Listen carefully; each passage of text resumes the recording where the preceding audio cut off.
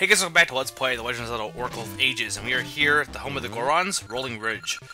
Now, the Gorons actually here have a little bit of trouble on their hands. Their elder is actually trapped under all those boulders. But don't the Gorons eat rocks? Couldn't they just, couldn't he just eat himself out? Granted, and these are the same Gorons who, when Dodongo's cavern was covered, or blocked by boulders, were gonna starve because they couldn't get to their food supply of rocks. I don't know. Gorons don't make much sense. They're kind of, not, I guess dumb. I guess they're a little bit of a dumb species. They're not as majestic as the Zora, or, I guess, alluring as the Gerudo. I mean, the Toke in this game actually are pretty dumb as well, kind of doing their own thing, but the Gorons always kind of had that to an extent. To some extent. To some other extent, they're actually a very proud species.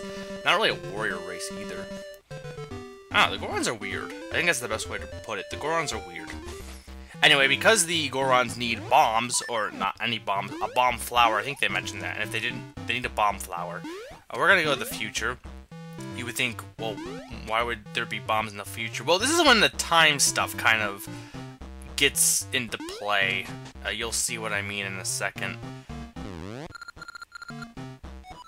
And yeah, the Great Moblin is here. And he's gonna play a role in... He plays a role in both... Oh, thank you, Goron.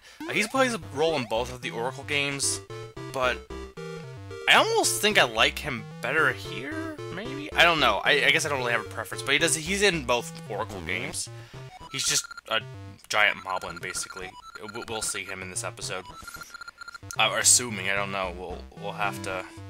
I don't think it takes that long to get to the Great Moblin. Yeah. There's no way it would take an entire episode just to get to the Great Moblin. If it did, I would be really surprised. Anyway, what was I saying? Oh, so one thing about Rolling Ridge I want to mention is that, for whatever reason, it just feels like there's a lot of rooms in this, in the Goron's caves and just in the mountain in general that are just pointless. And maybe there is a point and I just never figured it out, or maybe it's a very minute point, but there's a lot of empty rooms you'll find in this mountain, more so than anywhere else, and you have random heart piece here. We're actually somewhat almost done with all the heart pieces, because there's still 4 more dungeons, so 1, 2, 3, 4, yeah, like only 2 more full hearts from heart containers.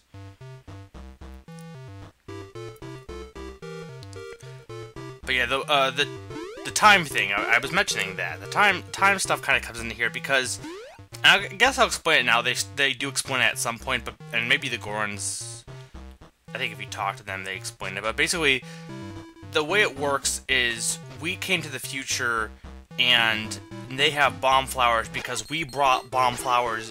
Basically, they have bomb flowers here. They have bomb flowers here because we brought bomb flowers to the past. So it's kind of a paradox in that the bomb flowers never existed until we gave them to the past after we got them from the future. It's cool, but the one problem I have with it is the way it works here is that the Elder Goron is... I want to say that there's an event later on that I think is done differently than it's done here, and I could be wrong.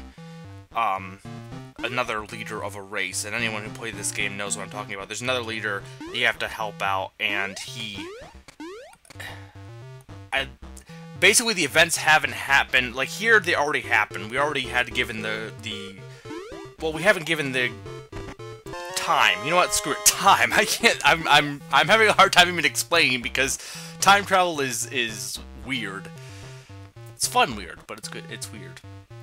Yeah, I'm just wandering around here while I'm trying to explain time to you guys, because that's what, again, it just feels like Rolling Ridge is just a whole bunch of random places to look. There's a lot to go, a lot of places to go in Rolling Ridge, but there's not a lot of point to the places you can go get to, if that makes any sense. Okay, now here's an important thing. There's another tree. I think this is the last... I think it's the last seed tree for, we'll get a new type of seed. But there's one more seed tree, and it's only available in the past because it's gone. But we can't get into the Great Moblin's Palace until we get that seed tree. so we'll have to go to the past. I'm gonna explore a bit, though.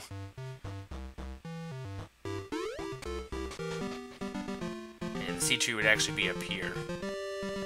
But it is not, because this is the future! The future is purple. Actually, well, I guess it's kind of purple-blue. Yeah, it is purple. Purple fits the future.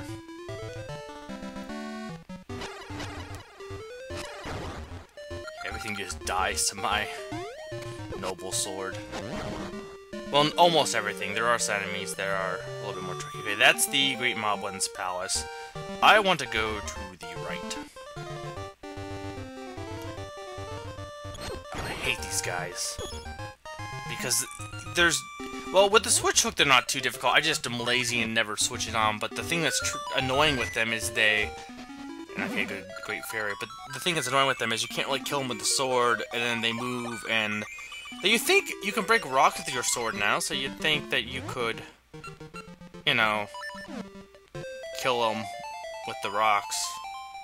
Anyway, portal, let us activate, or let's activate. It is activated. Let's go in it, and we are now in the past. Again, I wouldn't say time travel is done perfect in this game, but I find it's done a lot more successfully than... Again, I felt like in Ocarina of Time travel was just kind of there. It didn't really feel like it was, as much as it was the title of the game, it didn't seem like it was as much a... Oh, hello, Maple. I always think it's not Maple. I think it's syrup, but it's not. It's Maple. Ooh, ring. Ooh, I think I can get it, too, because I'm in a good position. Wow, barely. She's fast. She actually gets faster, she probably should be getting faster not too long. She gets upgrades, basically. So she'll get even faster and more tricky and have more tricks up her sleeve. And what is up here? Oh, see, okay, the soil's up there, I believe. But yeah, I just, time's done a lot better in this game. Yeah, like, right here, what's the point of this room? I don't know, it's a skull, kind of, like, with the eyes? But, no, not even that, because it doesn't have the teeth. But yeah, I was talking about the shape it was making, but yeah, it's a pointless room. Anyway, Pegasus Seeds, I love these, but I always never use them, simply, well, except when you need them, but basically they make you go faster, and I always forget to use them. It's just, I don't know, I don't really see... A lot of the items in the game, like, again, Pegasus Seeds, can make the game easier for you, because it'll make you go faster, but I don't know, I just kind of blank a lot of times and just not using them, either out of pure laziness or because I don't think there's anything down there. Don't really feel like switching the items, or I just don't think about it. But it's not like it makes it that much easier and make a big difference. There are other Zelda games, I think that's the case, where there's items that would make the game easier, and you just don't bother to switch them onto your main items section, because then you'd have to bother playing with the menu. Anyway, let's go into the Great Moblin's Palace. Now that we have the Pegasus Seeds, we can actually enter it. So now we will eat them, and I think we eat them. Okay, and... But, well, crap! I didn't think the last one was gonna fall either. I thought it was just gonna be, like, you know, one in the staircase. Oh, crap. Fire! Ah! Bats. Well, keys, technically. I call them bats because it's easier to say bats than keys, but they are keys. I know a lot of the classic Zelda enemy names. I don't know as much of the... Ow. Ah! Okay, this sucks. Damn, I suck. I can't... Okay, hang on. No, wait. Ah. Screw it. I'm gonna die. Holy crap. Okay, no, wait, focus. 1, 2, 3. Or was it 2? Well, okay, well, whatever. I made it. Now, my focus here is to not die. Dying would be bad. Dying is not fun. I don't think there is a video game out there where dying is preferred. I could be wrong about that. It'd be kind of interesting. Ooh, what's this? Oh, okay, well, I guess I was good I got down here. I got a ring. I almost feel like you can actually access this place later, even if the... Basically, well, you'll see. Good hearts. But I almost feel like you don't have to come down here to get that ring. I think there's another way to get it, if I remember correctly. Wait, why am I... Why was I using the switch hook? I could have just used my sword. Well, whatever. Wasn't even thinking there. Because I don't know, I think it's cooler to use the switch hook too, I guess, to some extent. My mind does things. Okay, Cheeps. I feel like there's Cheeps here. The one thing that, I guess, kind of, to an extent, I think there's also... Yeah, there's Mario enemies in Minish Cap 2, a lot of the Game Boy Zelda games. But I kind of almost wish they were only resigned to Link's Awakening, because Link's Awakening... It was a dream, so it made more sense for there to be Mario enemies here, whereas in this case, it's just kind of like, well, why are they here? But then again, on the other hand, there was Chain Chomps in... There was Chain Chomps, or Bow Wows, as they're called, I think, in this game, in A Link to the Past. So it's not like Link's Awakening was the first game to have Mario enemies. It was the first to have, I think, Cheeps and Goombas, though. It had Kirby, too, actually. And then there was Princess Peach on a postcard. But she wasn't an enemy, she was just on a postcard.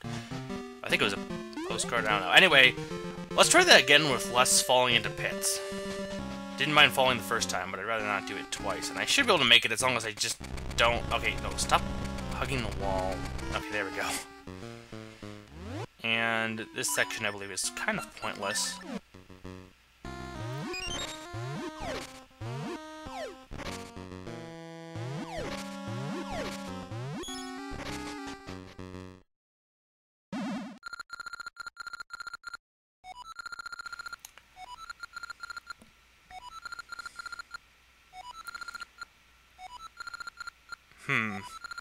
Alright then. So yeah, the Great Moblin has been hoarding the bomb flowers for some reason. Actually, I'm not sure if... I don't know if he's always had the bomb flowers, if he was the one who introduced them, or... And it wasn't us bringing them to the Rolling Ridge that brought them. Maybe we did change... We do change the past, because if we bring the bomb flowers to Rolling Ridge, then the Great Moblin wouldn't have brought them, it would have been us. But then there's already a legend that we helped the Gorons out at this point, I believe, too. That's the other thing. The Gorons already have this legend that we helped them, I believe. Anyway, yeah, basically here you just, as you can see, you just throw the big bombs at the Great Moblin.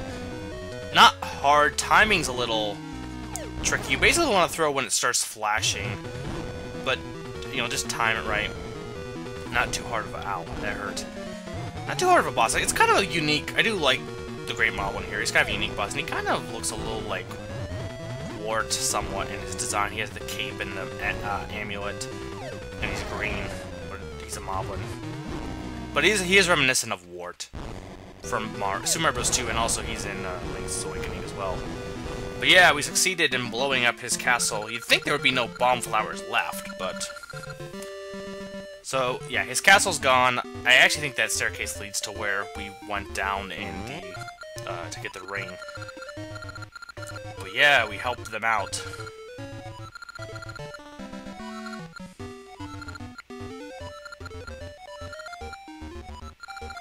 Alright.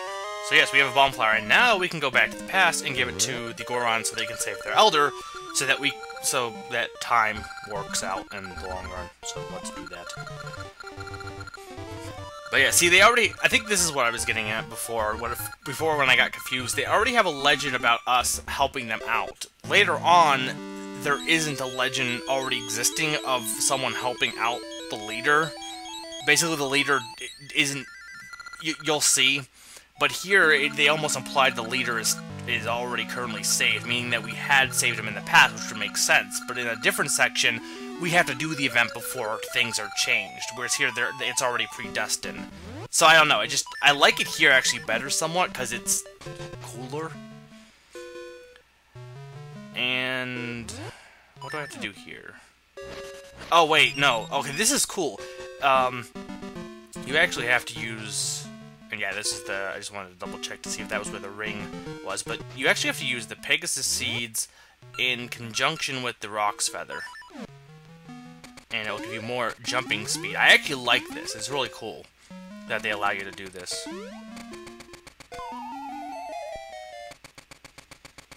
Okay, if I would not overshoot my jump, or not over, or fail my jump, I guess. I don't really even need the pigs' seeds, actually, though.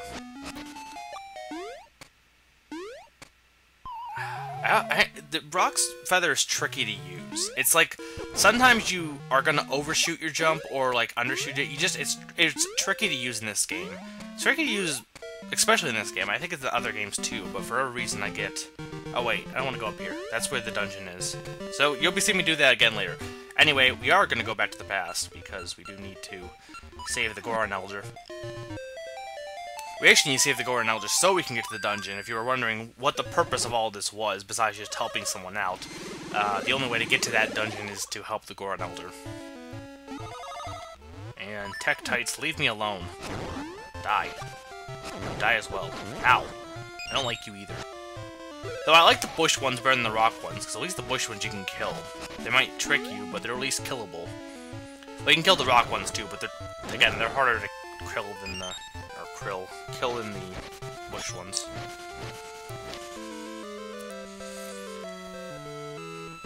Die. Die. Can I go through... Yeah, I'm assuming I can get to the Goron Elder from here. I'm not sure if there's anything else down here. Okay, yeah, there's entirely pointless staircase there. I guess not. Well, no, because you need to get back up. And yeah, I love all these Gorons don't even know what's going on down there. They're just like, ugh, shut up, I want to sleep. It's like your Elder's dying, and you know, if all of them helped out, they could easily move those boulders, I think. But no, they had to have some boy come and help them out. I guess he's dead. You know, it's like, they don't really even care. Oh, come on, that sucks. Why isn't there a way to get over there? There's no reason not to... I don't even... Okay, well, I can get back down there, I think, from jumping down the cliff, but... I don't know why they didn't allow us to go the full way. They allow us to do that in the past. Or, not past, the future. This is the past. Okay, and now we can go save the Goron Elder. I think I gave it... Oh, automatic cutscene. Hey! Is that one of the legendary bomb flowers? Yes, it is.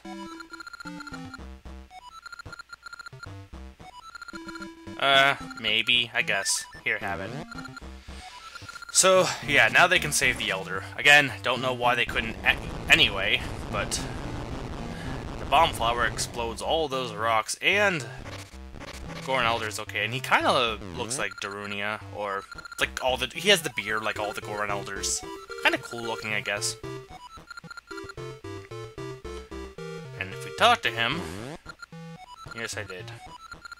This is the shiny key. So now we have a key to the dungeon. And now we can go up to the dungeon, and that's pretty much it. This is probably, in terms of... Yeah, this is probably the shortest distance between dungeons. Because pretty much all you have to do to get to the 5th dungeon is do this, and it doesn't take that long. Whereas 3rd dungeon had a ton of stuff to do. I guess the 2nd dungeon... Yeah, 2nd dungeon had quite a bit too, because you had to go in the past and all that stuff. 4th dungeon had all of the Talus Peak stuff. I think it was Talus Peak. And here, in this dungeon, it was... Alright, I know, I said what this dungeon... We've seen what this dungeon was! The later dungeons actually take a little bit longer, too. So I'd say this is the shortest amount of stuff you have to do before getting to a dungeon. Besides maybe the 1st dungeon, but I'd argue the prequel, or all the prologue type stuff kinda counts. Okay, so now you have to go back to the future.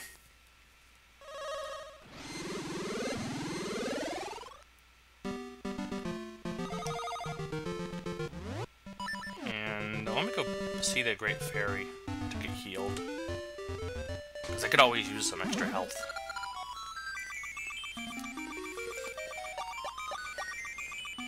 Thank you. And now I need to go through that entire...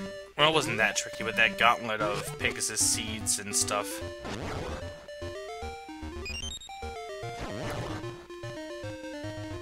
actually gonna go grab a few more. I don't think I need... Oh, wait. What am I... This is the future. I get confused with time. Anyway, right, I have plenty, and I can find them in pots, the Pegasus seeds. I have 40. What was I even... I have plenty. And plus I have... Well, no, the seed shooter I wouldn't be able to use the ones in those, because you couldn't fire them on yourself, I don't think.